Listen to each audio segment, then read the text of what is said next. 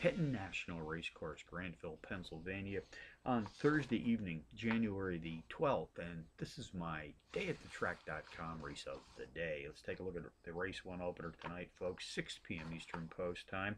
It's a mile 70-yard test on the dirt track. Maidens, 4-year-olds and up race for a claiming prize of $14,000. Contenders number 8, Kassam. Number 2, Racing Wildfire.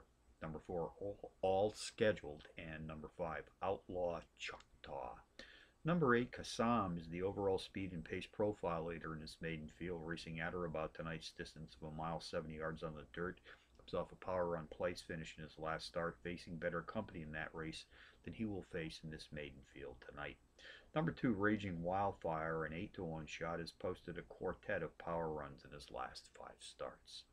Race 1 summary, number 8, Kassam, tops my contenders list, which also includes number 2, Racing Wildfire, number 4, All Scheduled, and number 5, Outlaw Choctaw, 8-2-4-5 in the first tonight from Penn Nat.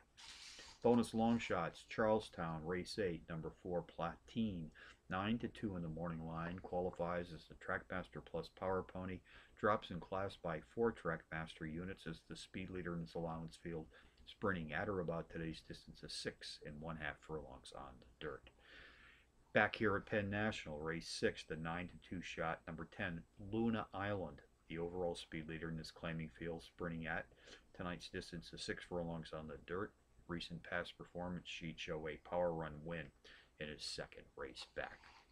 So from Penn National on a Thursday night, we're at Needham for dayatthetrack.com, reminding you as always to please bet with your head, not over it.